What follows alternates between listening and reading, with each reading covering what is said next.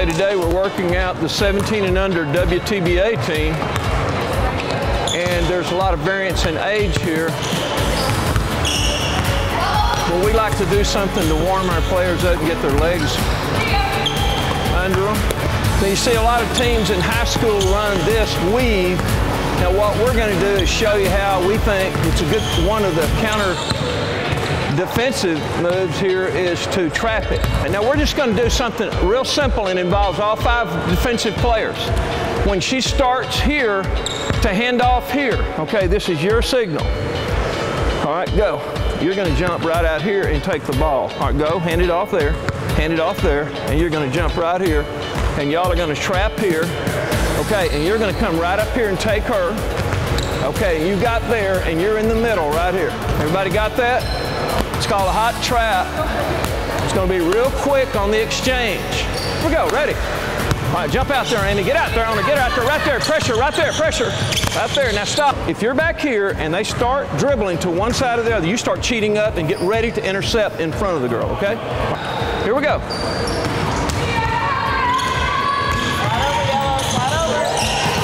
Nice job. That's beautiful. Perfect. I want you to make Morgan think she can do a split here. Because when she does, you just back tip her. Or you back tip the ball to her. We're going on the break. Got it? You don't want to get in a game and somebody run the weave on you and us attack it like we did before. Okay, you have to take chances here. It's got to be quick. So as soon as that point guard starts to the wing over here, these guys back here have got to be cheating to inside. Otherwise, we put all the pressure on our front people to make plays. It doesn't work like that. Everybody has to work as a unit here. You work as a unit, you're going to get turnover after turnover. 0-0, here we go. Grab it, grab it. Grab the ball. Trap it, go grab, go trap. There you go. Throw it up to her Now see, nobody got hurt there, right? Okay? Now you can step and throw it right out here, and you get across that baseline quick, and you go right across here. See how that's working? Now go to your baseline player as much as you can, because now she's got all the vision. See, she can see 1, 2, 3. She can see you. You two switch over there.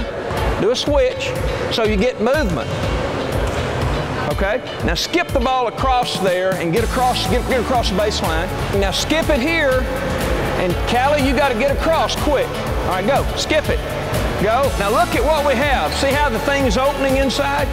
We're getting open shots in here, but we're impatient. We want to shoot it out here. And you can get easy shots down here.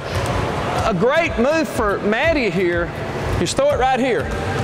All right? Now, I want you to make the pass to her, and you shot fake and take her to the bucket. All right, go. All right, go. Come get her. Go get her. And she's going to go there. Now, can Maddie do that pretty good? Yeah. She's really good at that. So we got to train that. Y'all got to give her that, okay? It's going to make us better. See, when we launch these threes out here and we shoot 25 of them, and we shoot 7 shots in the lane, it ought to be the other way around, okay? If the ball goes there, look how wide open she is.